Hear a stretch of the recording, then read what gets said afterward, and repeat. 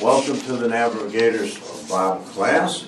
We are currently studying the chronology of the life of Jesus, and we are just about to the end of that. We're going to look at a few things today, such as the illegal trials of Jesus in that last day, the day in which he was crucified. And last week we began studying the events of that Wednesday, the Passover day, Nisan 14, in which the Passover lamb was killed. It's also the day in which the Lamb of God that takes away the sin of the world was sacrificed.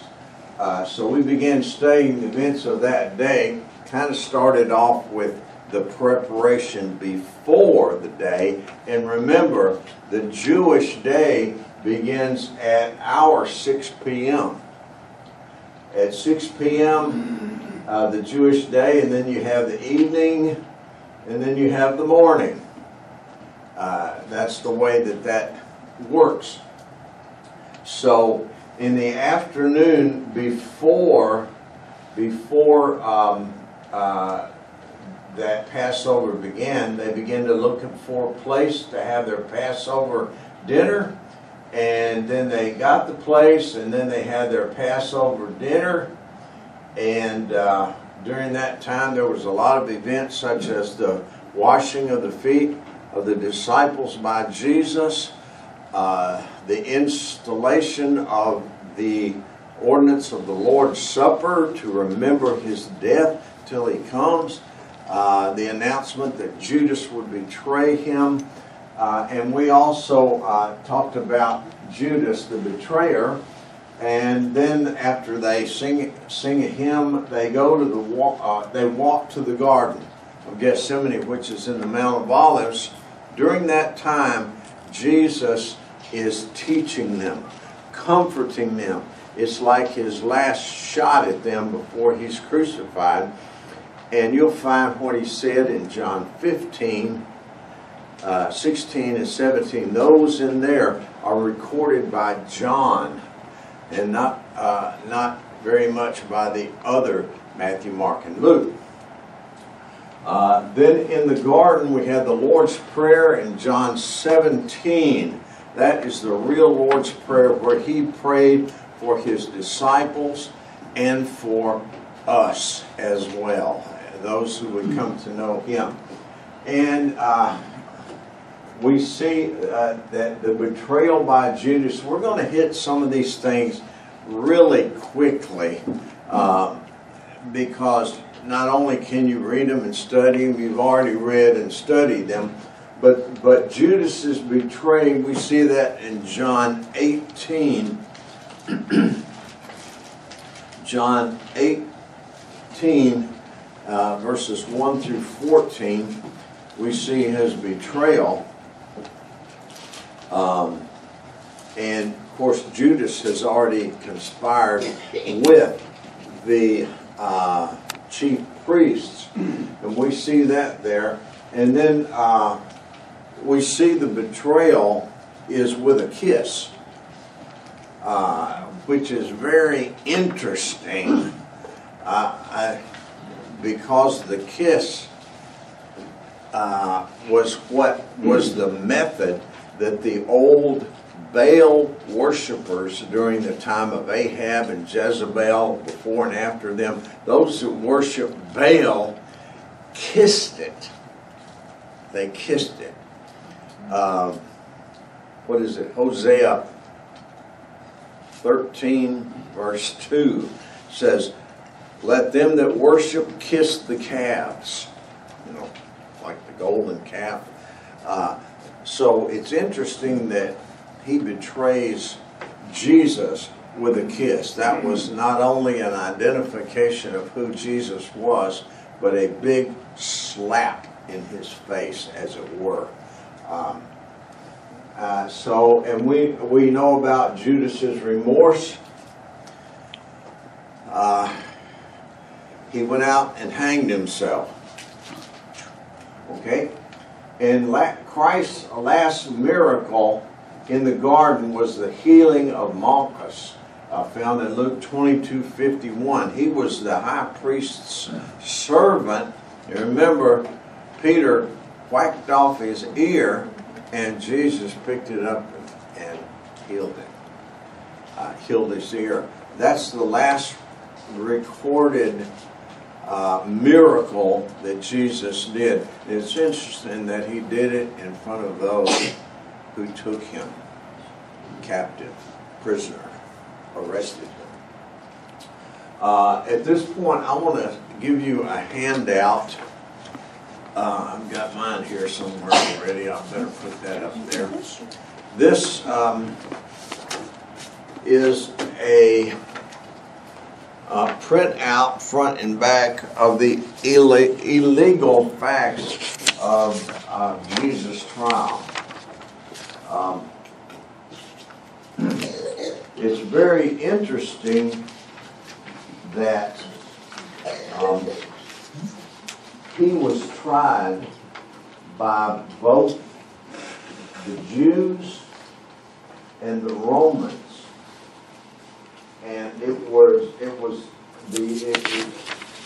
one.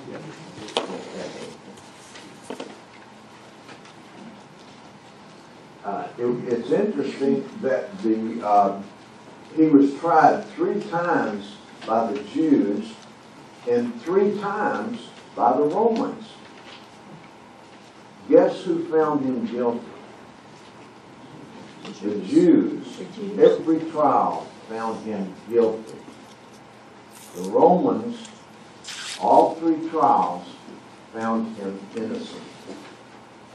So when you hear that, you know, he was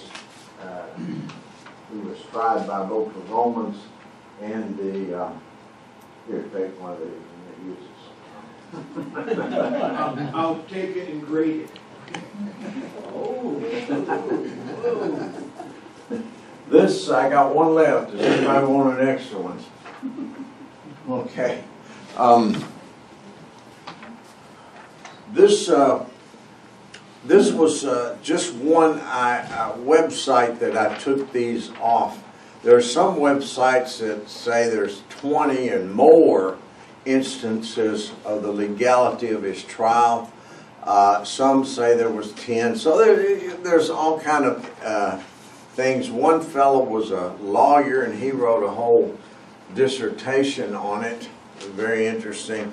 But I decided to print this one because it was sort of concise. Now keep in mind on this one that these particular items were violations of Mosaic law. They were violations of Jewish custom. They were violations of Jewish judicial process that the Sanhedrin and the other Jewish legal bodies professed to hold profess to abide by. Any way I look at that, I'm in that sentence with a preposition. I hate that. Okay. Going on into this, if you'll turn to Matthew 26, you find these items of his trial in all 4 of the Gospels, but we kind of use Matthew sort of as a starting place, and we see in Matthew 26, the first one is a hearing before Caiaphas, and you see that starting in verse 3.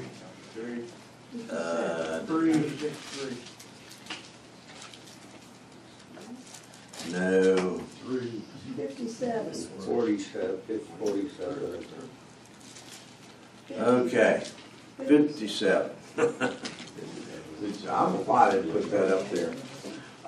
This took place actually before sunrise. So if we're looking at this clock here, 6 p.m. they began their Last Supper, and he was with them here. They walked to the garden, and somewhere in the middle of the night here, they take him, or they arrest him. And so it's during this time here, somewhere in here, that they bring him before the high priest, Caiaphas. So this was before sunrise, and that in itself was illegal. They did not permit a trial to occur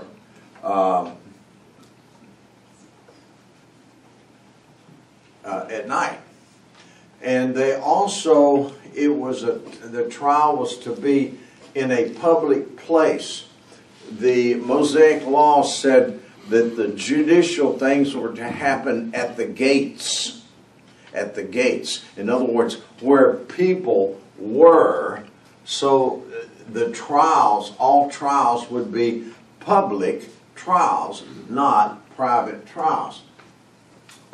We notice in verse 59 and 60 of Matthew, it says, "Now the chief priests and the elders and all the council sought false witnesses against Jesus to put him to death, but found none.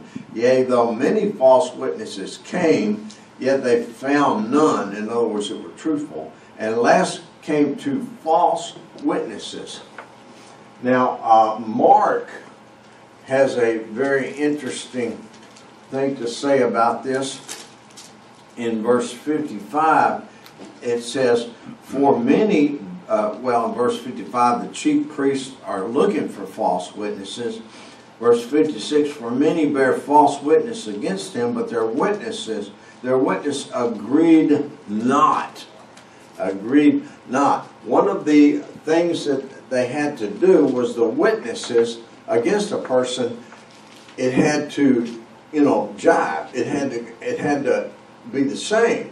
If you have one that said this and one that said that, that's why they take people into different interrogation rooms. A couple of guys held up a store, so they interrogate one in one room, they interrogate another in another room to see if there's any conflicts in their story. Well, there was conflicts in these the stories of these witnesses, and that in itself was illegal. By the way, if a false witness in a trial was brought, the false witness, the one that perjured himself, was to receive the punishment that the accused was to get. We know that didn't happen. Plus the fact that the witnesses against a person in a capital crime were the ones who were to take the first stone and throw at the convicted person. So we don't see any of that in here. Anyway, in verse 63, we're back in Matthew now. At verse 63, the high priest comes up and says, "Tell us whether thou be the Christ, the Son of God." There's a lot of people that don't think Christ ever claimed deity. And yet what Christ answered the high priest was this, "Thou hast said."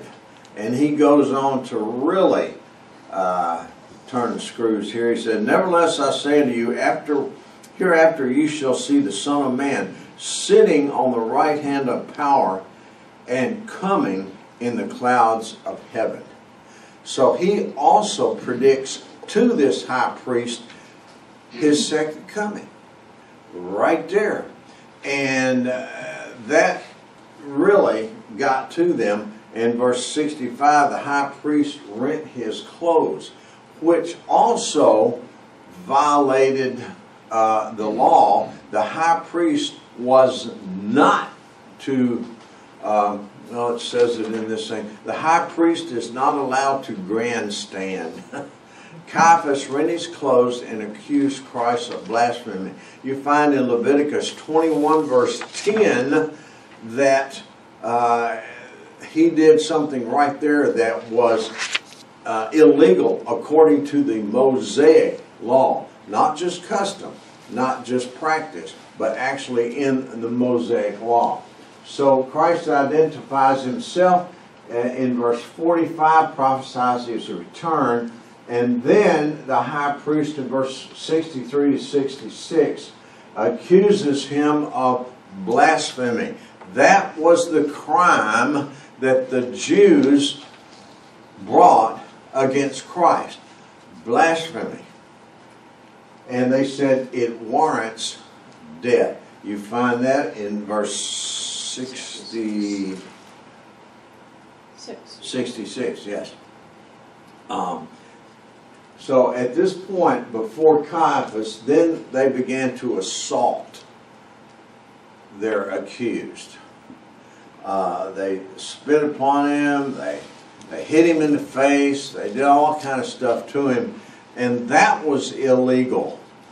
That was illegal because in the Jewish law, if someone was accused, they were not to be basically touched until conviction. You'll find that according to Jewish judicial practice, we get a lot of our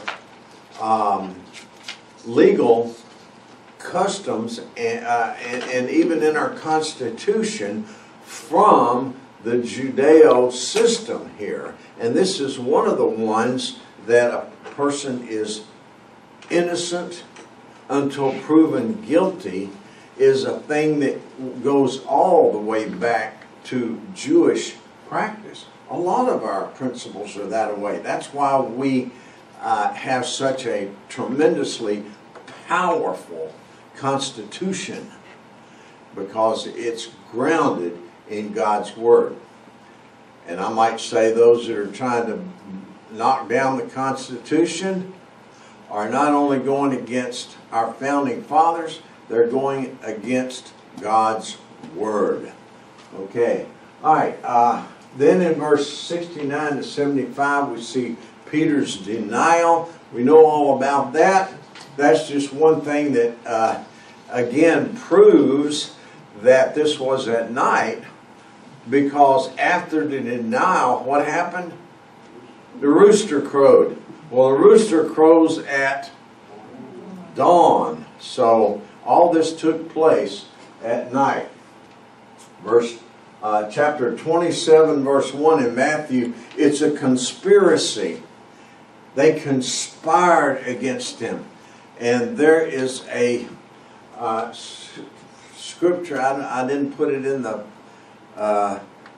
thing, but it talks about in their legal thing that they are not to conspire. They are to respond to witnesses, or to a witness who comes and makes a charge. Here, the witnesses are not making a charge. The chief priests are making the charge, and they're looking for people to back up what they say. So this is all messed up legally. They then delivered him to Pilate in verse 2.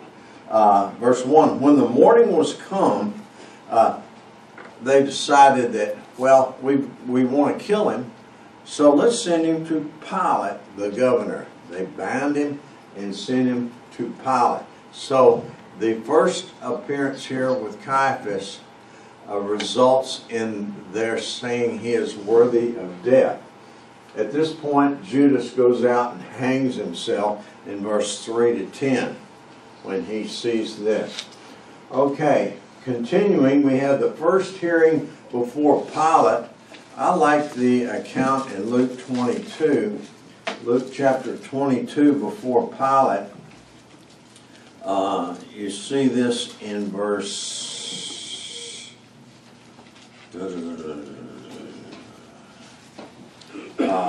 63. Verse 63. No. He's before Caiaphas in verse 66. So Luke 23 actually is where he's before Pilate. It's interesting that they bring him before the Romans to kind of put a rubber stamp on their sentence of death. And of course this backfires. Oh, by the way, Matthew doesn't mention Herod in this. Luke does. He goes to Pilate first and then to Herod. This was after dawn. See, the attempt to make it legal, because up to that point it was not legal because it was at night. Jesus is then accused of treason in verses 1 and 2. So they've changed the whole thing from blasphemy to treason against Caesar. They figure, well, this way we can get our death sentence. So obviously they were not concerned about justice. They were concerned about vengeance. And the Bible says for envy they brought him up. Then Pilate says, are you the king of the Jews? I think he was just kind of mocking him when he said this. And of course Jesus said, I am. And then Pilate says, I find no fault in him. And pawns him off to Herod. So in the first Roman trial, no fault is found. He goes to Herod. The hearing before Herod in Luke 23. Herod is actually glad to see Jesus because he'd heard about all the miracles and stuff that Jesus did. So he questioned him with many words. This took a while. But Jesus said nothing. And the chief priests and the scribes accused him to Herod in verse 10. Then Herod, he mocks Jesus, puts a royal robe on him, and sends him back to Pilate. So he didn't want to get into this. And later we find out that Pilate was told by Herod that he was innocent. And we'll see this in this slide here. Pilate called the accusers, repeated their charges again, and said he found no fault. Pilate, for the second time, finds no fault. And he also said that Herod found no fault in verse 15 of Luke 23. Verse 15, he said, even Herod found no fault in him. So he says, well, let's just beat up on him, chastise him, and then we'll release him. But the people demanded Barabbas. Verse 18. The whole thing was that they were going to release a prisoner at this festival, at this Passover time. It was custom that they would do this. It wasn't legal, but it was custom. So they said, well, we'll give Barabbas, then Christ will still be on the hook. The second hearing before Pilate, Pilate's wife warns him back in Matthew verse 27. Pilate's wife warns him about Christ. It said, I have suffered many things in a dream because of this man. And so Pilate does feel the pressure here, and his wife also said he's just. She says, don't have anything to do with this just man in verse 19. And Pilate says, okay, I'll release Barabbas. What should I do with Jesus? And they said, crucify him.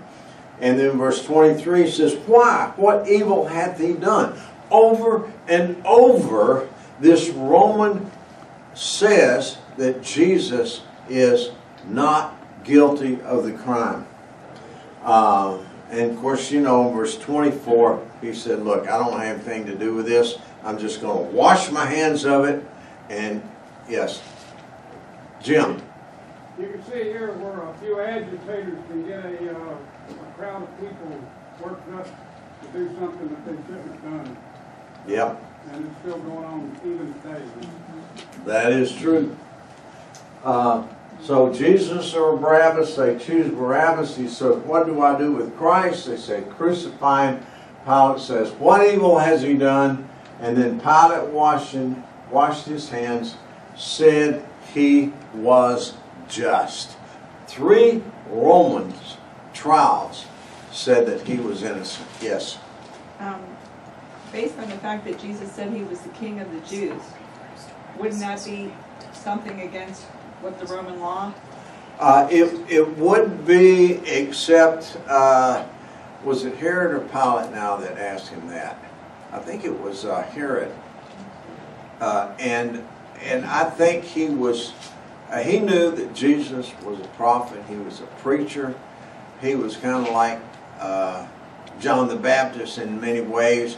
And he did not consider him a threat, nor did he consider the statement of Jesus to be a threat. Matter of fact, when they nailed the sign on the top of his cross, this is Jesus of Nazareth, King of the Jews, they did it in a mocking way. It was not that they recognized him as such, but it was Pilate's way of sticking it to the Jews because they put him in this situation. In Luke it says that Pilate asked, art thou king of the Jews?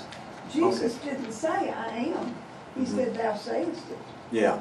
In other words, you know, you're saying that. He asserted that what he said, he agreed with, yes. Okay, then we come down to this phrase, and it's something that could be preached on and on and on a lot. The people said, his blood be on us and on our children. They didn't realize it, but they put a curse on themselves and on their children that remains to this day and will remain until finally they accept him as Messiah in Christ. At that point, God washes away that iniquity. But up until then, his blood is on them. Numbers 35 verses 30 through 34 talks about that the fact that when someone that is innocent is convicted, that it will have that effect on them. So we have the situation here where they have cursed themselves, the people have. And God is long-suffering. We understand that. And after Jesus was resurrected, went back to his Father in Acts 2, 3, 4, 5, 6, and 7, God allows Peter and some of the other disciples to preach to Israel once again. There's their last chance. Look, you can make this right. And Peter said, you have killed the one that was sent to you, the just one. And Stephen says, you're guilty of his murder, and giving them a chance to repent. They didn't, and then they were put on the back burner from Acts 8 to this day. Doesn't mean it doesn't mean that they cannot be saved. As individuals, anyone can come to know Christ as Savior, whether they're Jew or Gentile. Paul is very clear about that.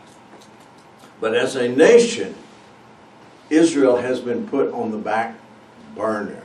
They are still in denial of Jesus Christ. You can be persecuted in Israel today for having a Bible that contains the New Testament. Yes? Wasn't there another place in the Old Testament where God puts them on the back burner because of their choices and what? Well, that was the Babylonian captivity. But there's nothing after that. Oh, okay. He judged them, but he did not quit working with them as a nation until this time. At this time, I can't remember the exact verse, but they said he will seek a people after his own name, Christians. Okay, moving on. The conclusion, we've already mentioned this, is that there were 3 trials by the Jews. Each one found him guilty. There were 3 trials by the Romans, and they found him innocent. And yet, he was crucified in the most illegal situation that we could ever put our finger on, and he was crucified. If you have this, how many of you have these copies of these papers? If you'll turn to this one here. Now, I know y'all don't have these, do you? We'll try to get some more somewhere to give to you. This one is the time frame of the crucifixion. And so what we'll do is, as you're looking at that, we'll come over here to our clock, and we'll see that this is where they had their supper, and then in the garden, and then he was taken and before the high priest. Finally, here he was taken to Pilate, to Herod, to Pilate, and by this time they send him off to be crucified. And you'll see that the crucifixion takes place at the 3rd hour. The 3rd hour in the Jewish day is 9 a.m. The 6th hour of the Jewish day is our noon, or 12 p.m. The 3 o'clock is the 9th hour of the Jewish day. And we see he was crucified around the 3rd hour, and about the 6th hour, something happened. Do you know what happened? Darkness. It was upon the face of the land, but I seriously think it was not just on the land. I think the entire universe went dark because Jesus cried, my God, why hast thou forsaken me?" When Jesus was separated from his Father. Remember, separation is death. Okay? And so he was separated from his Father, and for 3 hours of darkness, Jesus paid our sin penalty. So much has been talked about for his physical suffering. The nails, the spear, this, that, and the beating and all this. But we don't often hear messages about his spiritual suffering. Okay? And it was here that he spent. Keep in mind, he is an eternal being. He is the Son of God. He is not limited by time. So during these 3 hours, he suffered an eternity in hell for each and every person who has ever lived. The worst part is that he was separated from his Father because of our sin. That's it. Exactly. And at the 9th hour, what did he say? It It's finished. It's finished. At that point, he paid it all.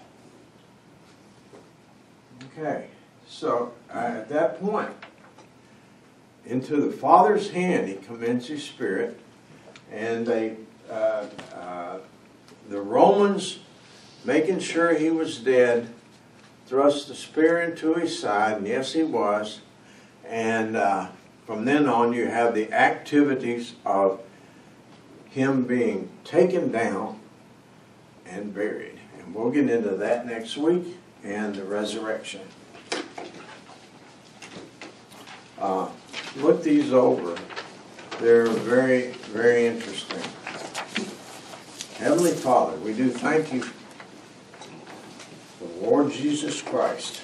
We thank you for his sacrifice for us. Lord, how undeserving we are. We pray now that you would bless your word in the service following. In Jesus' name, amen.